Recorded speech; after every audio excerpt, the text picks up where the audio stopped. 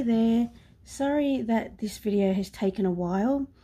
I've been flat out so busy that I haven't had a chance to do one, and I finally got a chance now. So I actually picked this Switch game up and I thought I would give you guys a look-see. So let's do this.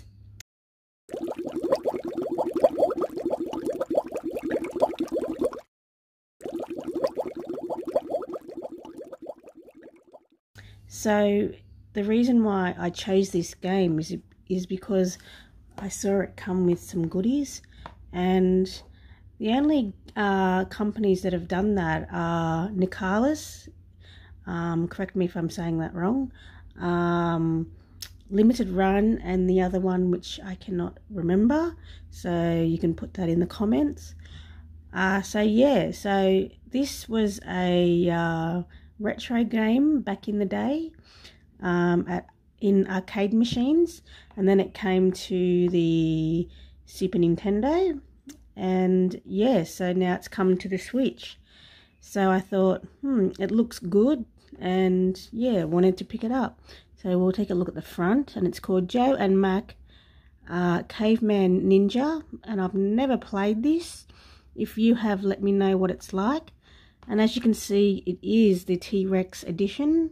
So it comes with one Japanese trading card, 3D keyring, and 2 sticker sheets, which got me in.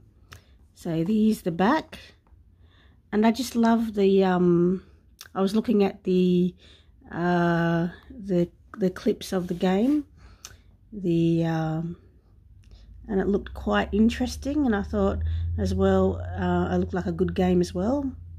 So yeah, and as you can see, I did get this for $59.95, so basically $60. And yeah, so we'll open it up and see what we can see. So here we have the keyring that you get, and it is like a rubbery type keyring, so it looks awesome. And on the back, so you have that.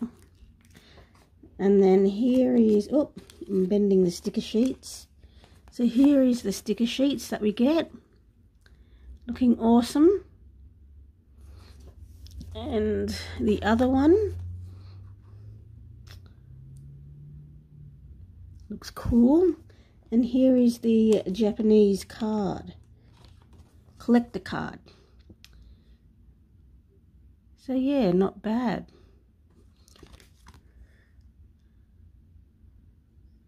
So have you picked this game up? Are you going to? And there's the cartridge itself. So that is the end of the video. Yeah, I hope you enjoyed, and yeah, as I said, have you picked this game up? Are you going to? Have you played it before on the retro consoles and arcade machines? Yeah, so thank you for watching, and I'll see you when you see me.